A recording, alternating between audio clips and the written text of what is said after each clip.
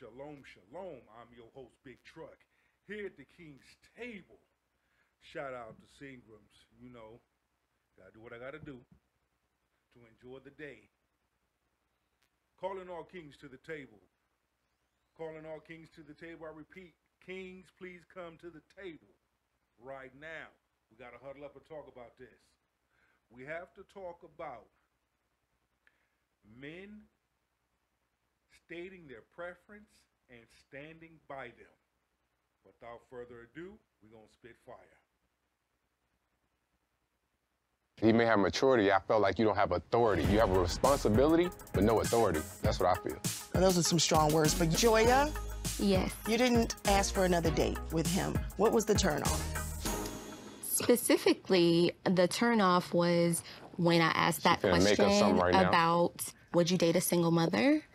And Jacoby, you proceeded to tell me that basically you're a high-value man and you are too good for a single mother. However, you did also tell me that you were raised by a single mother, which is profound for me to think that a single mother's not good enough for you, but it's good enough for a woman to raise you. That's unfair, and it's very... How the hell that is unfair? Riddle me that, Batman. And what does him being raised by his mother having to do with a preference, his preference? Help me make it make sense, y'all. This is a bullshit, a bullshit, a bullshit, a bullshit. Insensitive to women out there who have children. All right, so just because it's a cycle, I wanted to continue.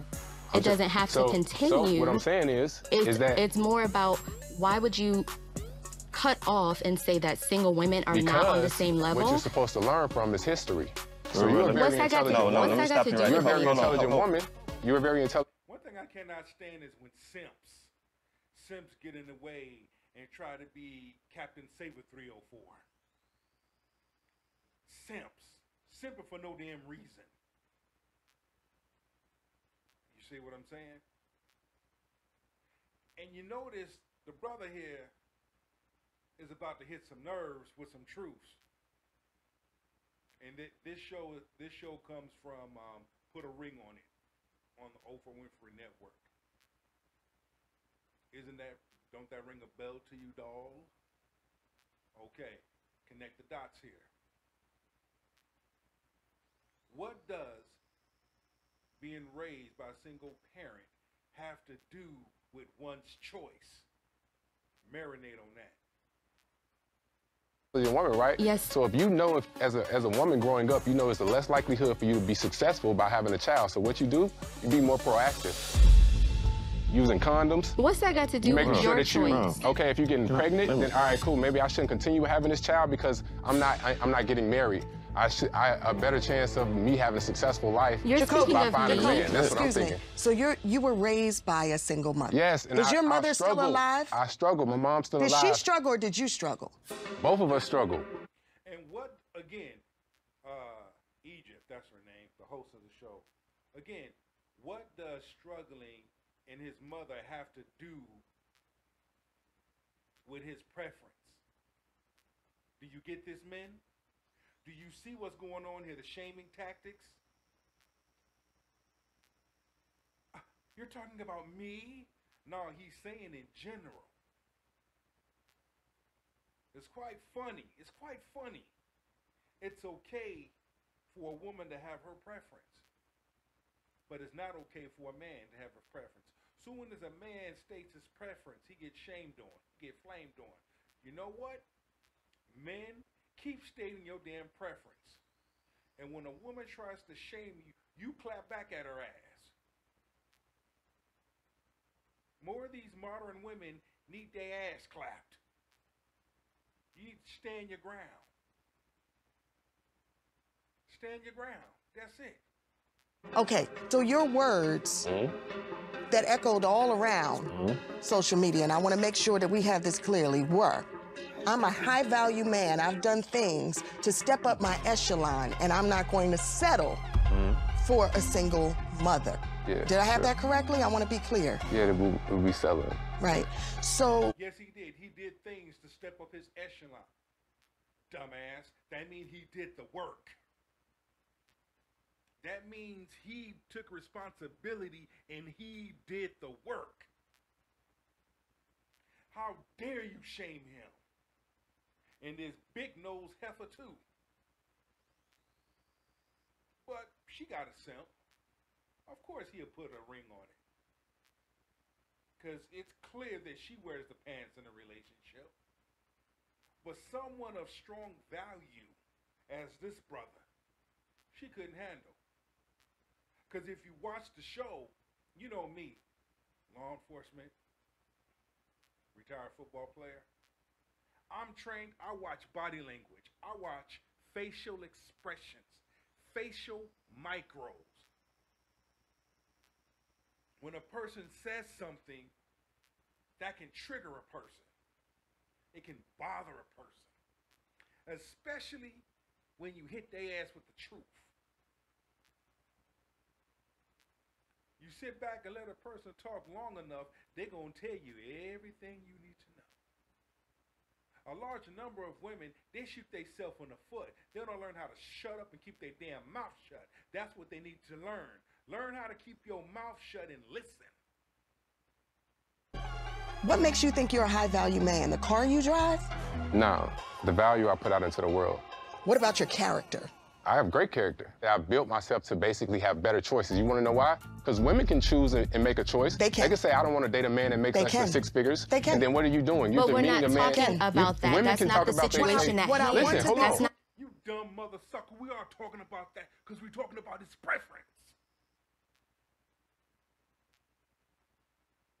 You stupid blockhead mother.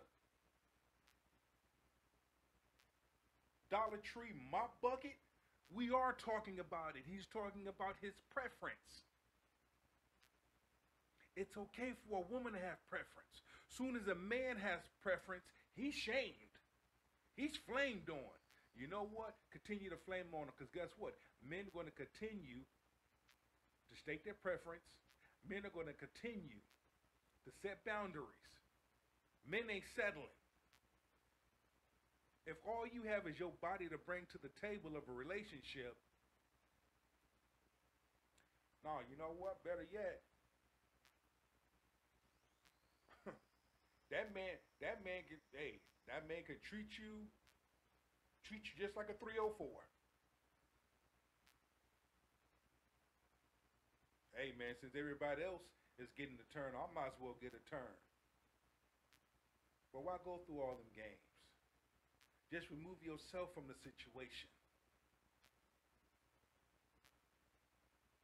A woman can say, I won't date a man less than 5'8", and the man could be 5'4". Do they care about what does that have to do ostracizing all of those with men? anything? If a fat man is sitting here, he can be a fat man, right? But if a fat woman is sitting here, you would say, oh no, we're body positive.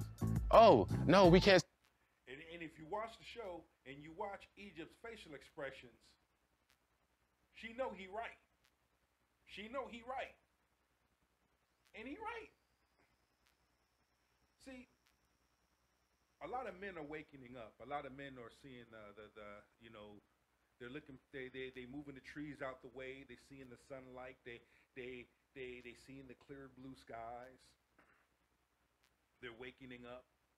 Not only are men waking up themselves, but they're waking up other men. See, they having these red table conversations. They're having these water cooler conversations. They're having these sideline conversations. They're having these locker room conversations. They're having these street corner conversations. The more conversations that men continue to have,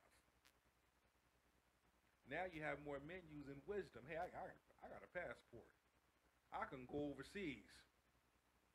I'm going to do another show. I'm going to do another take on that. Because I'm tired of women shaming passport bros. But yet, y'all ass can act a goddamn fool when you go to Mocha Fest in damn Houston, Texas. Let's get it. Say that it's all about picking her up. So every time it's saying something for a man, bro, it's down. You got a lot on your back. Yeah, okay. Yeah, he got a lot on his back. He got a lot of truth on his back, and he's airing it out. And they can't stand it. Because everything that's coming out of his mouth is the truth, and he's standing his ground. Shout out to the brother. So what I want to be clear, not just for you, but for everybody out there, is the car you drive, your resume, your bank account, your accolades is not what makes you a high-value man. Definitely not. We are all defined. No. That doesn't make you a high-value man. But a large number of women are using that same damn thing as requirements for men. Now run tell that. Ain't that about a bitch? Defined by the sum of our deeds and our character, and you, brother, are coming up to the sum of zero. Amen. Be clear. And then she gonna sit up there and co-sign. Oh, big nose witch. Dollar Tree mop bucket. Gonna co-sign. Amen. If I was on that show, I would have been like, brother, I got you. You speaking truth. Men, continue to stand your ground. Men, continue to stand on your preference. Men, continue. Prioritize your time, prioritize your money. Always tell you, your finances are your finances. If you're making $40,000 a year or more, you don't got no drama, you ain't got no issues, you live in peace, you come and go as you pleased, you ain't got to answer to nobody. You constantly working on yourself, self-worth, you are high value. Continue to stay on that and take that with you and go be great.